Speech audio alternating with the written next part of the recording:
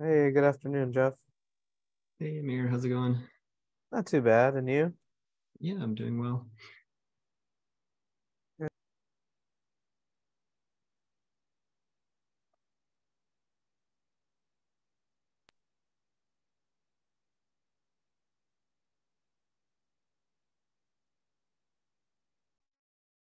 How did it go 2 weeks ago? Pretty good. We got kind of stuck with discussion. I guess that's good. So let's see.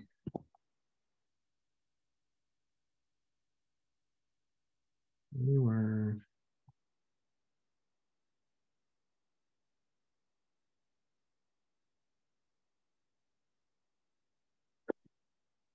I'm looking at the list. I can't remember exactly where we were. Okay. Looks like there's about just about under 20 left. Yeah. I was about 20. I figure we could filter. Let's see. Just the not decided yet. Okay.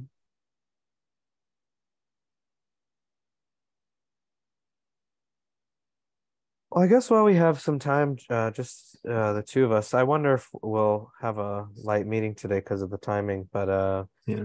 I wonder how we could. I'm trying to think about ways that we could do this in a much, I guess, simpler way, or maybe like I don't know, just maybe just a way that is less labor intensive. Mhm. Um, I wonder if if there if it makes sense to think about, maybe what we could do, potentially something that's more sustainable or maybe that requires less maintenance. Um, I wonder if that's crossed your mind or if that's something worth talking about. Yeah, I think it is. I mean, I like the way that we're doing it right now. Um, I think that the thing that we do live that we could do automatically is get the get some of the numbers that we look for. Mm, um, so we'll go look at, like, if it's a Python package, we'll look at the downloads count on Python. If it's an npm, we'll look at the download count on npm. We'll go look at the GitHub page and see like how busy it is. I guess criticality score incorporates that. So like we should have criticality score here to look at. So I think the work um, that Randall started would be good at doing that, helpful to do this faster, where essentially everything that gets suggested gets some automation run that pulls all this data that we can then use to do this in the future. mm, that makes sense. Yeah, absolutely.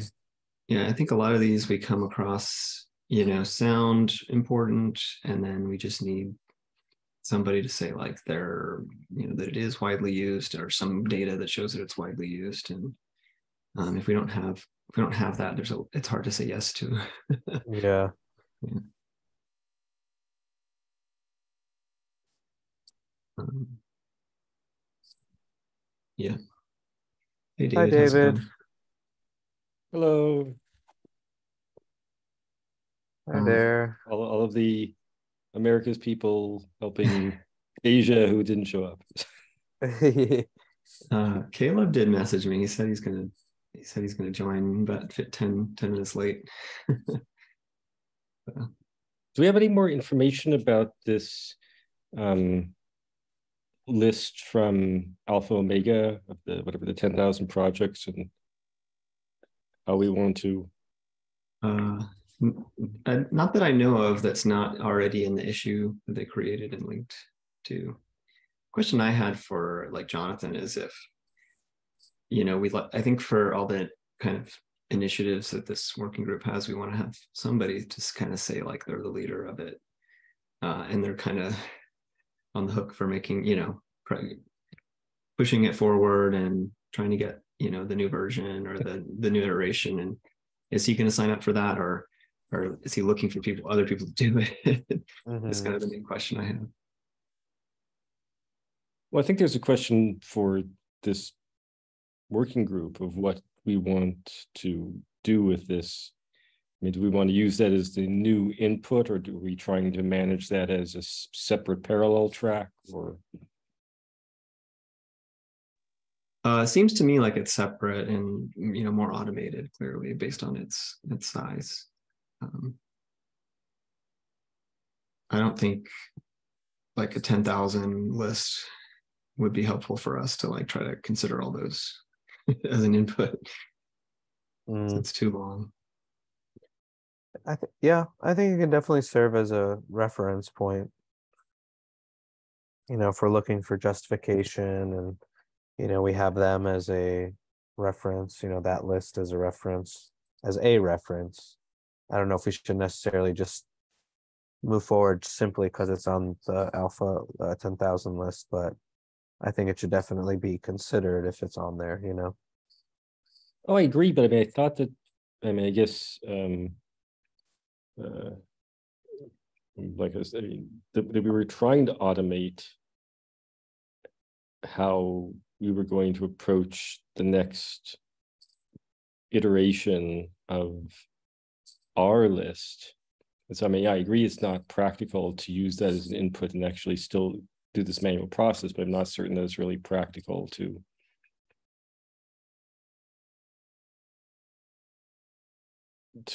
continually have this manual process for determining what's a critical project. Yeah, that's a great point. And it's actually what Jeff and I were talking about as you joined. We were talking about, what can we explore to automate this process a little more or make it a little bit less labor intensive, but still, impactful and, have that level of scrutiny. And but yeah, I would agree that it does seem a bit labor intensive now. The way that we're currently a bit, yeah. So, we're definitely all ears. Jeff mentioned the work that Randall's doing to at least pull some automated data when a project gets nominated, so to speak. And that's probably a good first start, or first step. Yeah, but I mean, I think there are two things that have continued to sort of knot me about this group, which is both what's the input and what's the output. I mean, I know what we have now is the input, but I mean, like, what's that? I mean, again, that we could use this alpha omega list as sort of a new starting point for the input, and then develop some automated analysis around that, where it sort of kicks out for manual review some things that things are on the edge, but use that as a starting point. And the other is, again, sort of like, okay, we're creating this list, but I don't really have a sense of where this list fits into the overall OpenSSF pipeline in terms of, okay, we have it. So it feels to me very arbitrary. Like we have this arbitrary, list. I mean, of people who've nominated things, whatever. We got this other with, GitHub star, whatever they think. We got this arbitrary list, and we are honestly subjectively analyzing that and just sort of voting. I mean, not that we don't have rationale behind it, but it's sort of this arbitrary. Okay, we pick these critical projects, and then it gets sent off into the ether. It's like, so I mean, I think part of the problem we have, again, from the beginning, is that there isn't a clear, and I don't know whether it's the TAC should be helping with this, or the executive director. I mean, like, but somewhere like, okay, who exactly is going to consume this, and what did they want? Because then that would sort of drive back as a forcing function. What are we trying to, how do we need 10,000? Is it 100? Right now we're creating this, very potentially important result, but there's no consumer for it. And without that driving force, without that constraint, I think it's sort of, the project is sort of drifting, or this working group is sort of drifting. Well, I mean, I could think of two immediate ways, and it's kind of what I would say has driven I guess my research or my contributions, I guess, as to, which projects are critical. But, as part of this working group, kind of when it first started, I pitched, doing like a managed audit program where, we would go out and do security audits of, these important critical open source projects, because, statistics show most of them have never received any kind of, like independent third party review, and pitched, I think it was something like 25 projects where, we took a bunch of input, including things like the Census 2 data, some of the other research that was presented here in this work group, and kind of recommended those projects. And those did feed a lot of the kind of the original list that we had here. And then you have, Project Alpha, which is, looking to seek out, what are the really important open source projects that, they could potentially put money towards, to produce security outcomes. One of them being, stuff like what we do, where, we could get input as to which projects to go out and do security audits for example. And that does tie in, I guess, with, Stream 7 and the mobilization plan. But I don't think that's necessarily the only use for this data. I think, a lot of people are interested in knowing what are the open source projects, that are being consumed like at a very, very widely. And this can be I guess another data point, but it is a very good point. I would love to get your thoughts, both David and Jeff, as to, what does a North Star look like in terms of, if we could determine, let's say, what the output of this is, or what the purpose of this is, what would that look like, and what would it take to get to that level. So I definitely love to hear from both of you.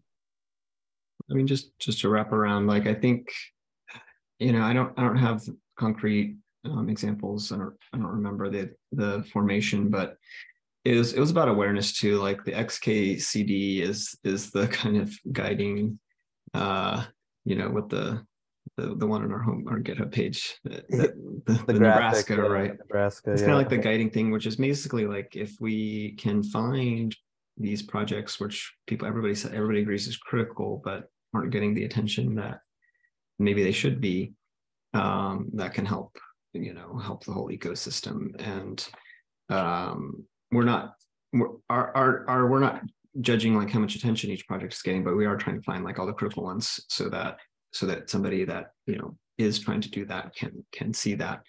And I think this question came up in different working groups and different efforts in OpenSSF previously, which is like, oh, I want to like go check the top 10 projects and see if they're doing X, right? Like if they're using 2FA or 2FA, yeah. are they using linting or whatever, static analysis? Are they doing fuzzing? Are they doing X, Y, and Z? I want to run these analysis on them. So the questions came up, from multiple places, like what are the top projects, and because I want to take a look at all of them for one reason or another. But I don't have all that today, like that was in the past. So like maybe something we should do, so my idea I had when you're talking, David, was like do a little bit of a roadshow. Like we've been doing this for a while, and a lot of people have joined the OpenSSF and started different efforts in the different working groups. So maybe we need to go and like publicize our effort, what we're trying to build, and what people might want to use it for, or what they're already using it for, because people can be using our list and not be telling us about it. Well, I agree with the latter. Yeah. So by roadshow, I mean go around to like each other working group in the next few months and just do a little presentation on our working group and gather that information, because I agree that would be helpful for us if we have today like what people are using it for and why. Yeah, I agree that we should definitely publicize this more. And again, we can not just ourselves, but ask the TAC, I'm not sure when our next TAC update is, or to, help them introduce us to this, or the executive director, and, try to, maybe write, I don't know, a blog post or something for the OpenSSF webpage. I mean, trying to publicize it that way. But yeah, I mean, as far as what I'd like to be a North Star, I mean, I was assuming that this would actually feed into, for example, Alpha Omega, that this would be sort of like the list of, here are these, large and small, here's these important projects that Alpha Omega should consider funding. And so, but then Alpha Omega seems to have its own list of 10,000, which comes back to that. So that's why I'm saying that we're sort of, and again, get some hints or recommendations or advice or mentoring from, the leadership of the OpenSSF of, okay, how can we actually engage in more of a pipeline here, figuring out, not just publicizing we have this, but is this useful to anybody? Or because again, I'm sort of, it seems that Alpha Omega may have created its own, with this list of 10,000, alternative version of this, or at least something with a similar purpose. And so that's where it's a question of, okay, now are we getting sort of mixed messaging, or these multiple lists inside the OpenSSF as a whole? The 10,000 list is project? the Omega list, right? And then the list we're working on right now would be like the Alpha list, which would be separate. So Omega is like 10,000 automated automated help, and Alpha is a small amount of projects and hands-on help. So top 10K OSS project, which we are using as a target for security scanning. Yeah, I think, I'm reading over the issue now. Yeah, they refer to it every time as Alpha Omega. It doesn't specifically say if it's what it is for. It just says they've collected a list of top 10K OSS projects, which we are using as a target for security scanning, vulnerability reporting, and in the future as a list of projects that any automated bulk PR generation campaign is required to report vulnerabilities privately to. Okay, and they're just proposing that we own that list, both to avoid confusion between the lists. Okay, yeah. So yes, Jeff, I think you are spot on in what you're in the point you just made. So, but it looks like at the end of the day too, also to go back to your point, is that I feel like at the end of the day, everyone is going to take this information and process it differently. In that, I feel like this is never going to apply to everybody. So people will always be able to say, let's say if they're doing research on just one specific ecosystem, so they'll take whatever we come up with, for example, and probably filter it by their ecosystem, for example. And yeah, I'm glad we cleared that up, because I was unsure exactly how that 10,000 list fit in, but it definitely looks like it's meant to be something completely separate. It's just something that Alpha Omega generates and has been using for, some of their bulk scanning efforts, which fall under the Omega side of that project. By the way, hi, Caleb.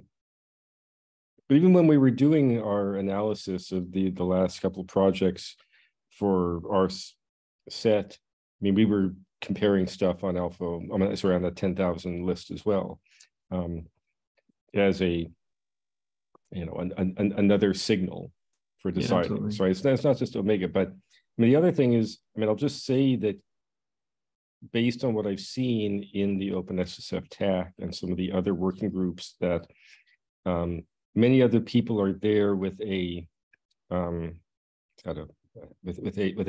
a very specific point of view and a very specific action and a very specific outcome, honestly, possibly for their own company in addition to the OpenSSF. So I'm just saying that to be honest, that I think that this SIG, I mean, not that it has to, but it could be more assertive and take and if it wants to have more of an impact, that we should try to, not that we have to, but we should decide amongst ourselves, or if somebody wants to join, like, will be two things. I mean, either amongst ourselves, we decide, that we want to have a stronger voice and have some specific goal in mind. And here's the list, and the OpenSSF should do something with this and then drive that. But also if we are somewhat, honestly, I mean, just as a risk that if we are overly passive and the SIG exists in the OpenSSF and with all of the bureaucracy and paraphernalia, whatever you want to say, around it, that it sort of invites someone to come in and take over the SIG for their own purposes. Like if we don't have a strong purpose, somebody can step in, and because it's already an established SIG within the OpenSSF, and drive it for their purpose. So like either we take control of this, or somebody else. Not that they will. I mean, it provides an opening that may not be healthy. Yeah, I agree. I think we do need to do more publicizing our work. I fully expect for us to, once we have this list finished, to do a round of media, or like outreach, like the blog and whatever kind of, get on the newsletter, all that kind of stuff, because we want to tell everybody like the OpenSSF has a new set of critical projects, and that's it. Like we're making the set for the foundation. I don't think there's another group that could claim that they have a better set, at least in the realm of about 100 to 200.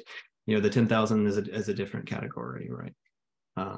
So yeah, I definitely want to do a lot of publicizing of our list once it's done.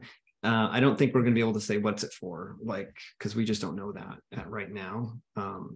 But in that, like, publicizing and getting people to look at it, I think what you're saying makes sense, that we can get more input on what people do want to use it for, to help us for the next round in the future.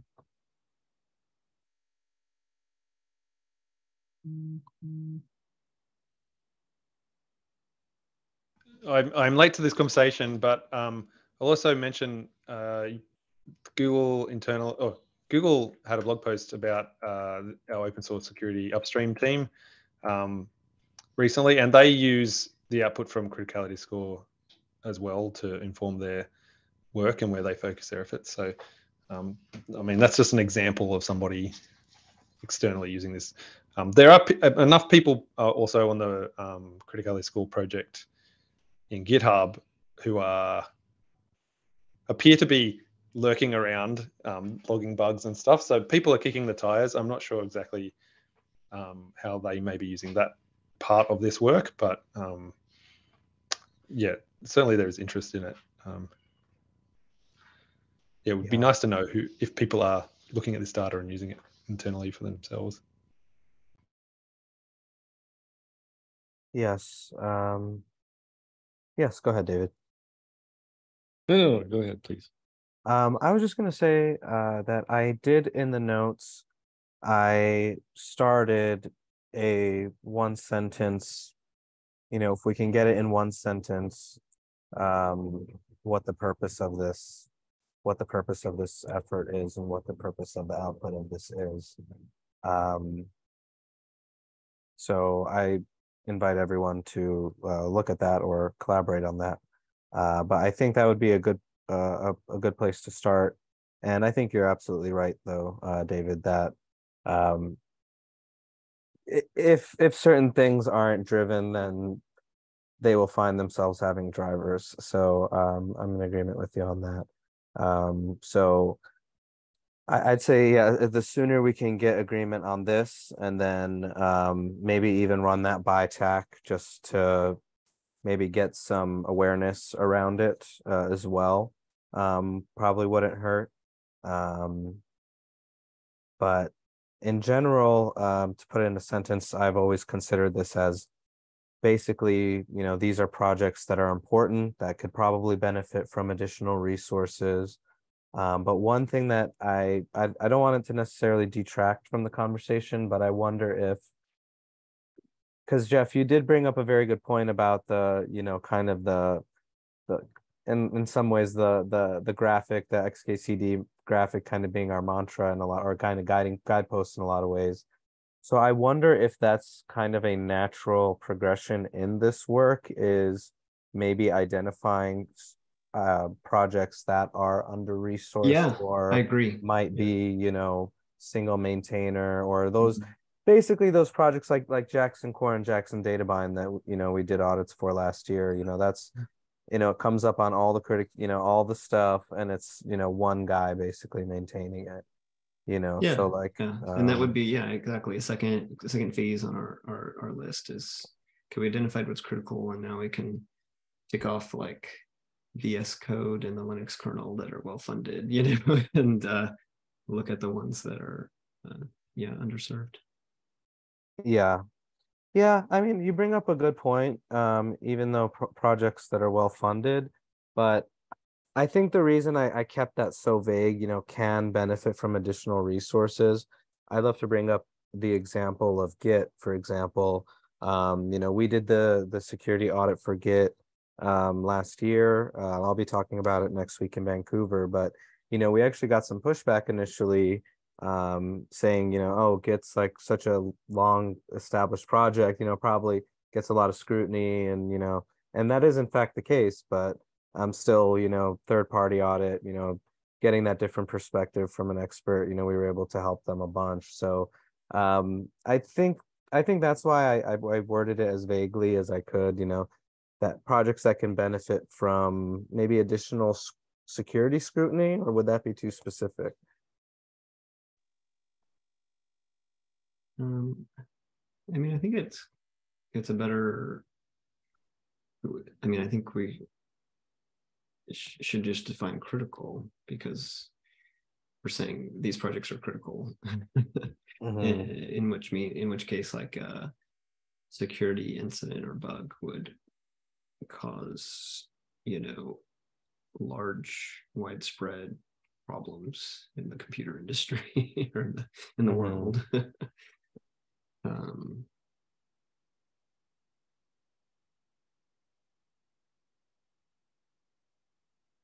So yeah, projects that are generally lacking in resources. yeah, I don't think we Um, should say the lacking in resources stuff. no. Yeah, because yeah, we it's just like we want to simplify each step of our decision making, right? So right now we want to think only critical, is it critical or not, and not consider, is it, what the frequency or possibility of that bug or uh, attack is, or how funded the project is.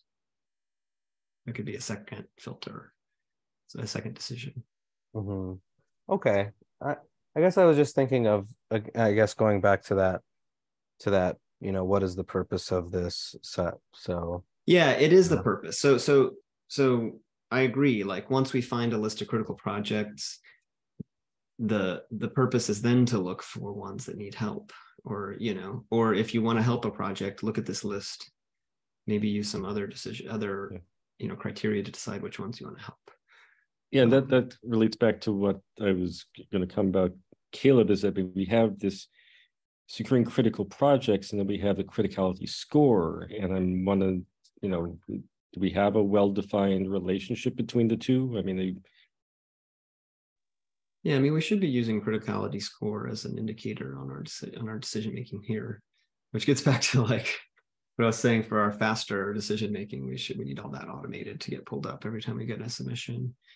well, but that's actually one of the things I honestly was concerned about. One of the reasons I joined is that I mean, there are certain biases that are built into the criticality score. Yeah, and I think we as humans take that into account when we look at the score and consider that as a reason to be critical or not. So yeah, I agree there, and I think those are well known.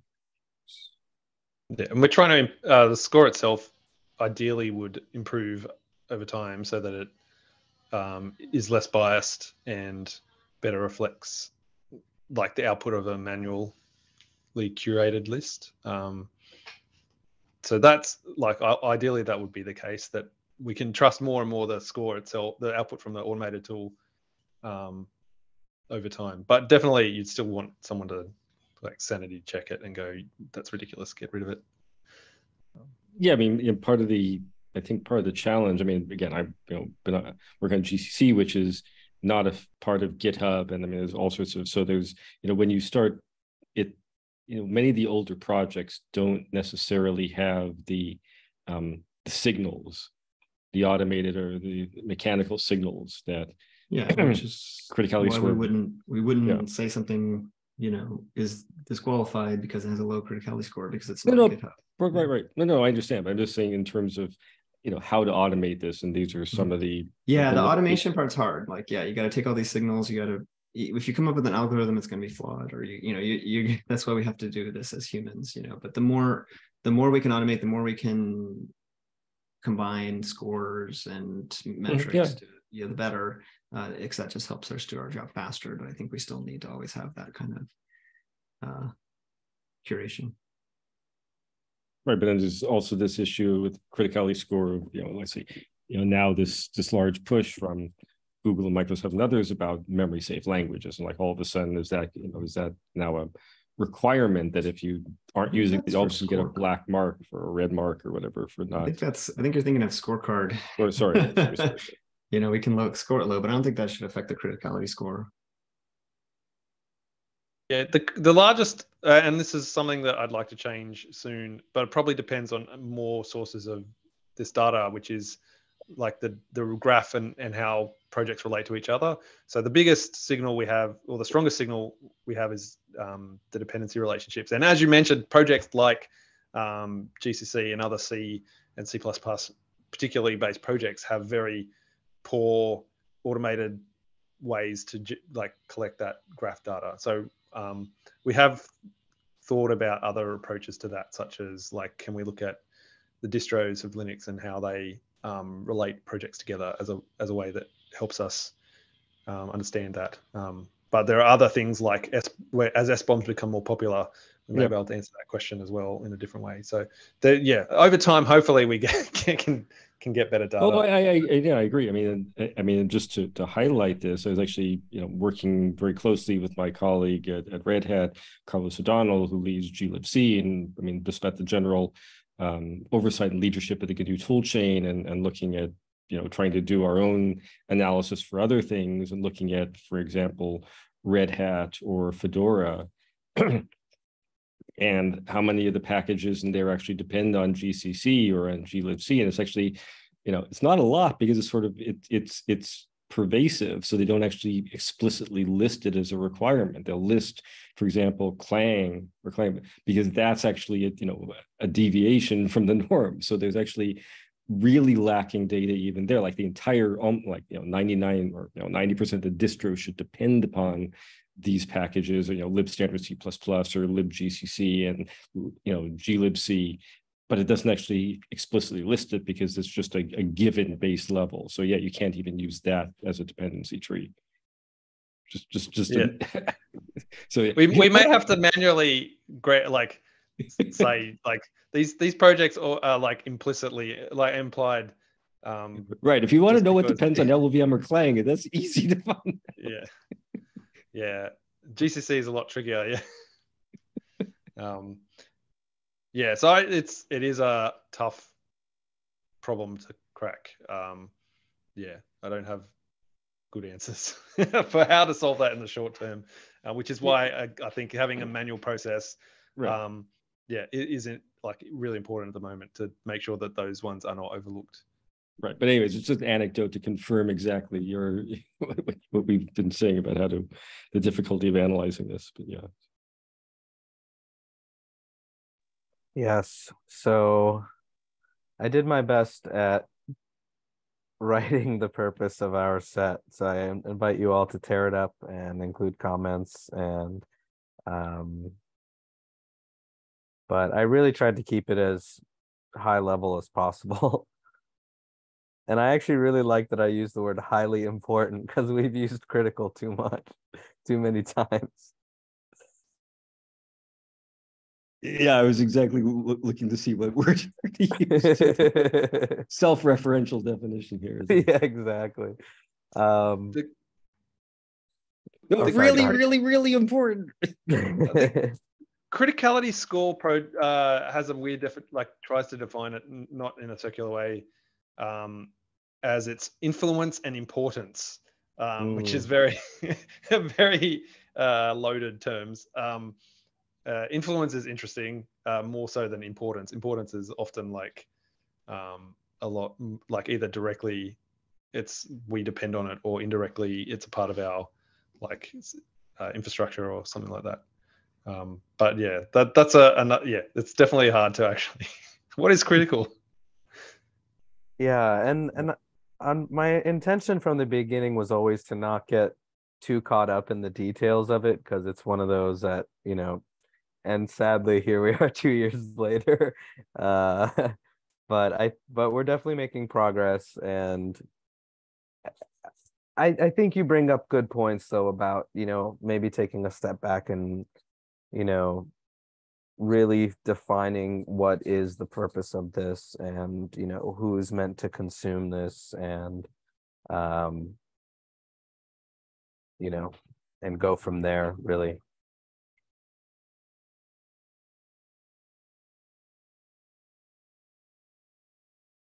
But I do agree that maybe getting some guidance from the TAC, especially if we feel like maybe we're at a point where we could use some direction. I feel like they would be a good place to start.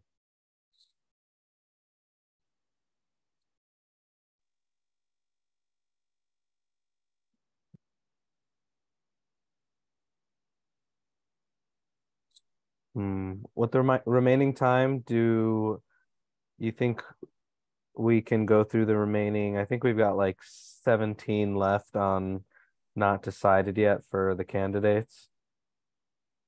Yeah, let's do some voting. Sure. Let's do it. I will Vote. all right, I will share my screen for simplicity. I'll just do my desktop and hide that. Okay, so I filtered by not decided yet. I think on lib WebSockets last meeting we said we'd wait for some more details. Okay. Skip that one.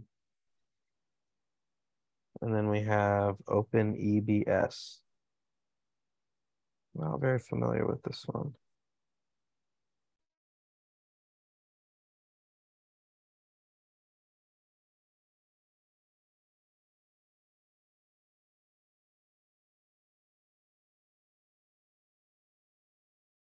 So Kubernetes, okay. Are they I was gonna say, I wonder if they're CNCF project, and sure enough, they're there. Yeah, I've been feeling like almost anything that's like Kubernetes related is like too new to be widely used enough to be critical, except for maybe Kubernetes itself, which I think we have. It's like, oh, this is something for, this is a cluster storage system that we want people to use, like, yeah, I don't know. What do y'all think? It's a tough one. Oh shoot. Generally, I would say I agree.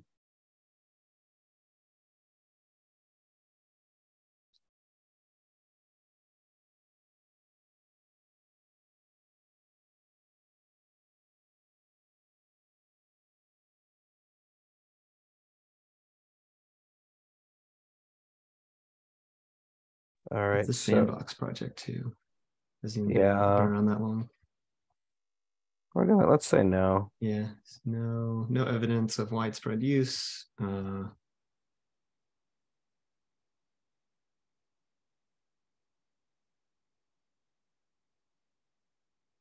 Okay. They call themselves the leading open container attached storage, but still. And they're the only container attached storage. No, just kidding. All right, ORY Hedra. Widespread adoption.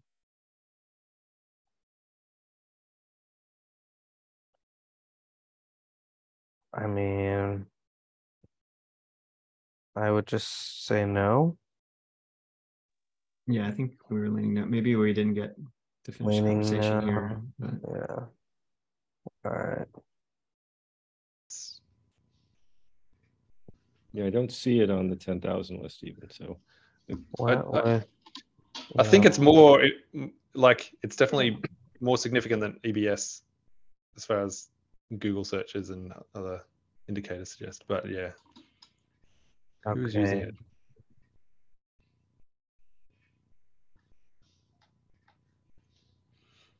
All right. Next, we had Percona.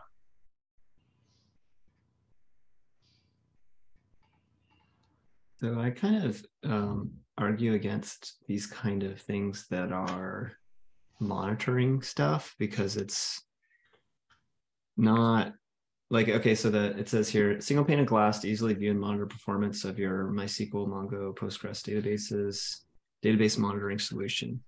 So like by default, these are like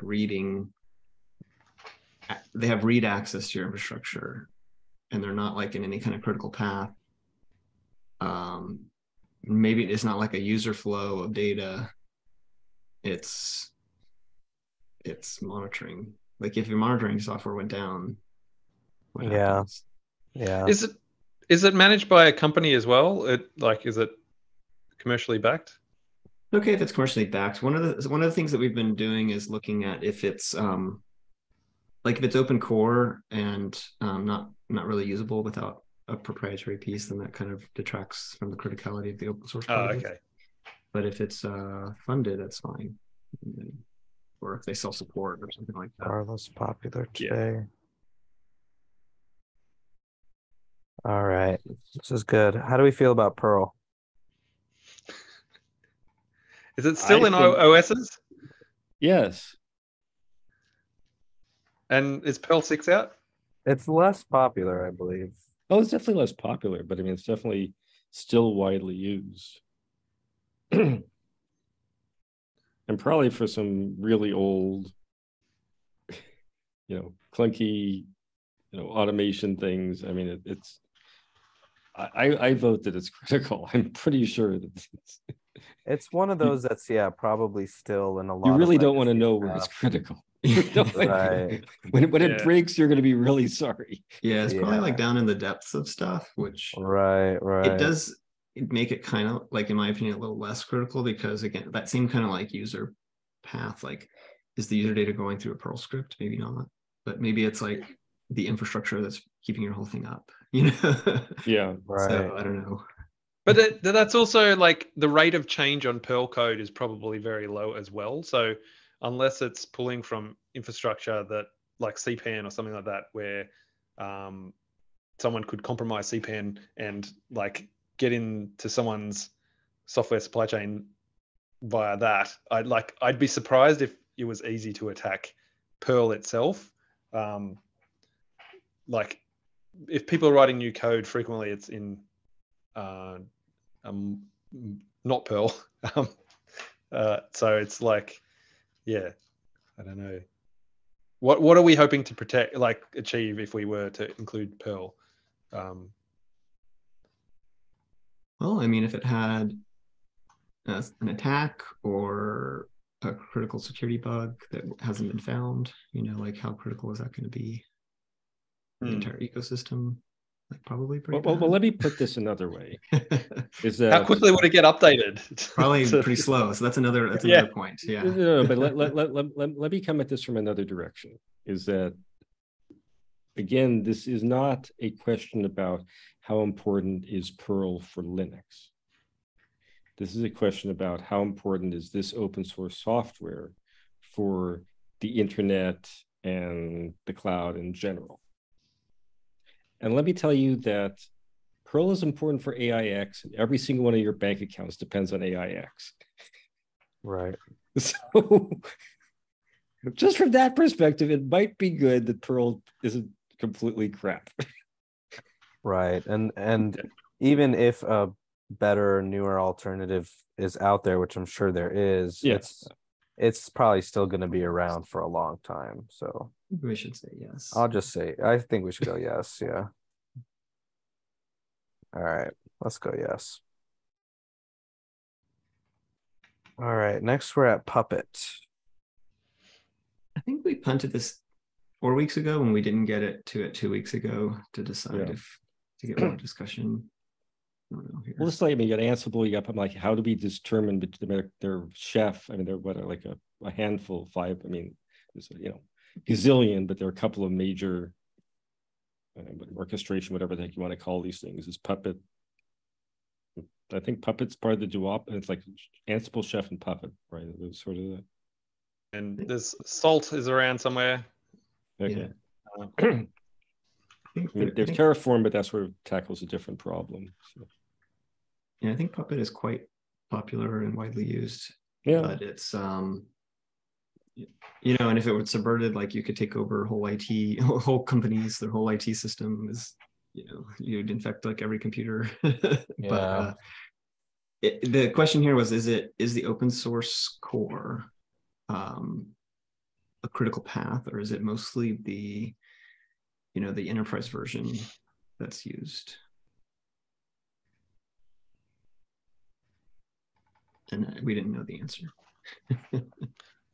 Here's a question: how do you find that answer?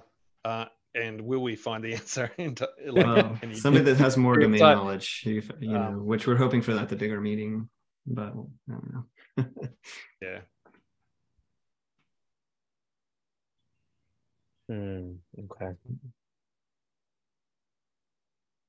It just got me thinking a little bit about just our process, but I like the momentum we have. I don't want to detract. So all right, so are we gonna just punt Puppet again? Yeah, let's punt it again. Let's punt it. Okay. Registry, I think last time we talked about this, we didn't actually know, like the Docker container, the Docker file it was pointing to was like not the code, but I updated the link here to source repo, that GitHub distribution. That's like the new location of the GitHub, the Docker or the container registry code. So everybody that deploys their own registry probably uses this code. Yeah, that sounds bad if it got compromised. But yes, I think anything like I was saying with the previous Kubernetes stuff, like if it's too new, but I think anything that's like used on like every single container deployment, like Kubernetes, the container, the runtime, and then the registry, I think are critical. Look, it includes Docker Hub and GitHub's container registry. That's like the majority of containers. Should we rename it here, though?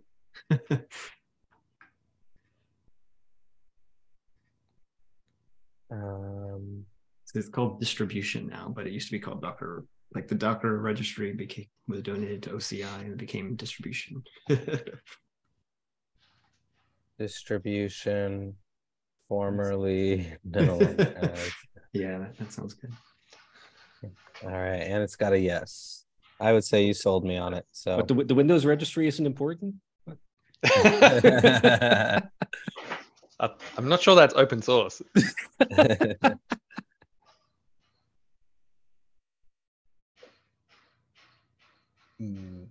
Sentry, I would.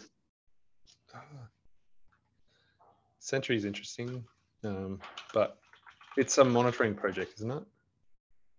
Performance monitoring and error tracking. Yeah, I think going back to your point earlier, Jeff, it doesn't seem like something that would cause serious disruption. But the only thing that it could be subverted by. Sorry, the like is that you're injecting code from the clients, the agents into your application, into your websites. So that is the. So it's not the same as like you've given it read access to your environment. So in terms of the host itself, it's read access into the proprietary system, but the open source components are agents that live in your code. Yeah, so they have here the SDKs. They like list out 20 SDKs for every language that you're supposed to, I assume, put in your application. So that's kind of a dangerous thing, is what you're saying. Yeah. So that's the bit where I'm like, it's not the same as a purely monitoring your infrastructure read access agent. This is it is in your code. You include it into your code. Then we need to decide if is it popular. I'd say no. I'm leaning no. I'm leaning no. I agree. Soda fountain. There really is an open source project for everything. The joy of this is seeing the crazy names there. Soda Day, Japan. Wow, they have their own day. I mean, it must be critical. Yeah. Oh, it's a Linux Foundation project. I didn't know that. At what point are all the critical projects under the Linux Foundation? Well, that's the purpose of the Linux, or the end goal of the Linux Foundation, right? I can't even tell what this is by reading the README. Open data autonomy. It's about moving data around. I'm gonna lean no here. It's a framework. I'm reading what is the Soda Foundation. I still don't quite understand. No, leaning no. An ecosystem of open source data management and storage software for data autonomy. Right.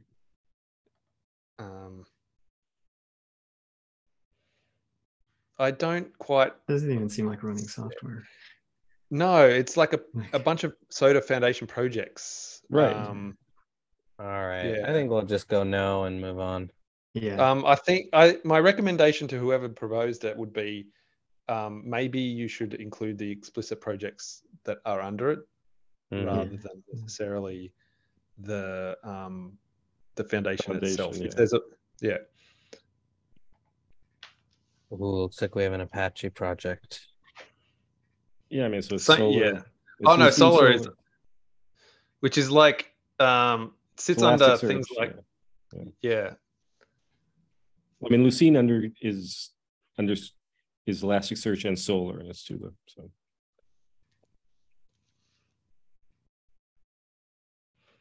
I think it's used open source search software. Yeah. So, I mean, search software doesn't implicitly sound like it would have too many critical implications, but I could definitely be wrong on that. Oh, no, why do you think that? I was just thinking about Jeff's comment earlier about the critical path, and when I think of things that directly affect the internet, things like that. Yeah, but this is like underlying search results for a bunch of websites. Yeah, APIs. Chat, Docker. I mean, APIs expose like search endpoints. Okay, that certainly makes sense. I'd say yes for Solar. So it says it's powered by Lucene. Yeah. It's a layer of tools. Like Lucene is like a tokenizer. Yeah. Got all this wrong. Yeah. Well, I mean, it does like the low level. Sorry, if you go to.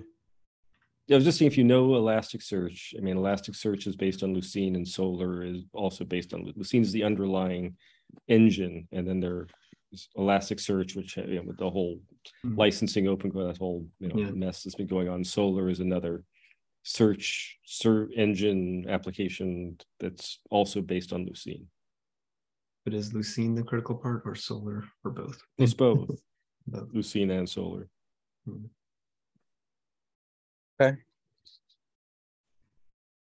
Especially if it's an Apache project, it probably has widespread adoption.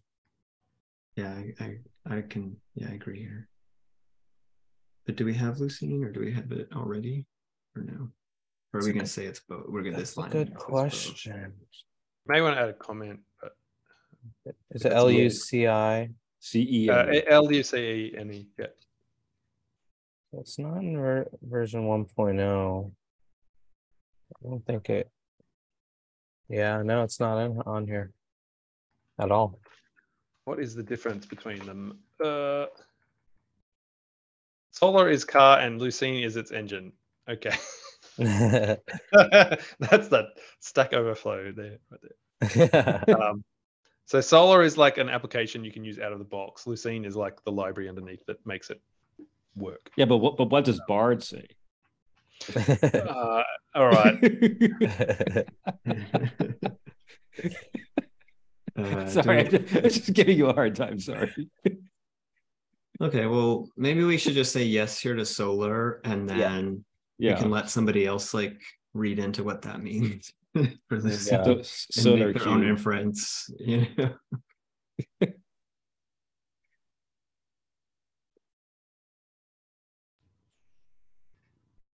Solar is a web-based search engine that is built on top of Lucene.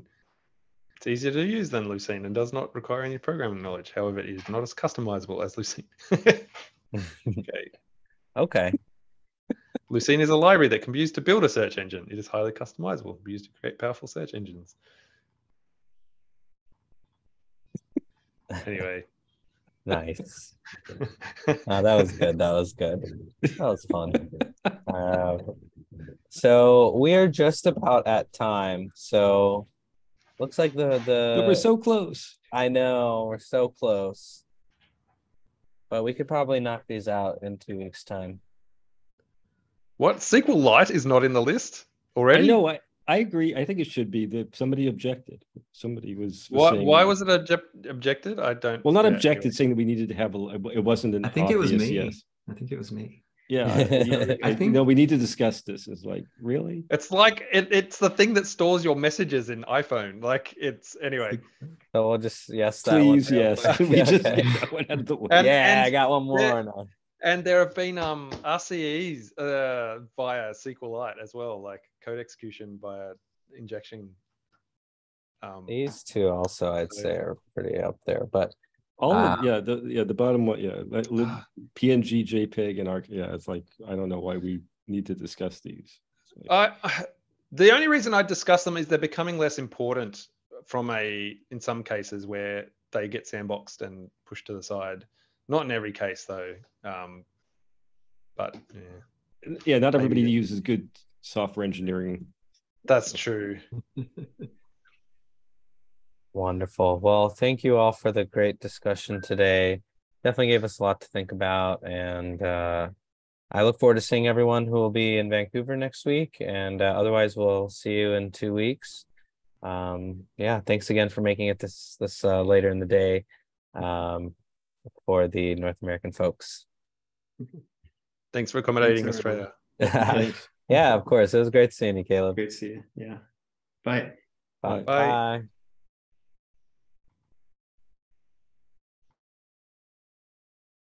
Why? Oh, is it?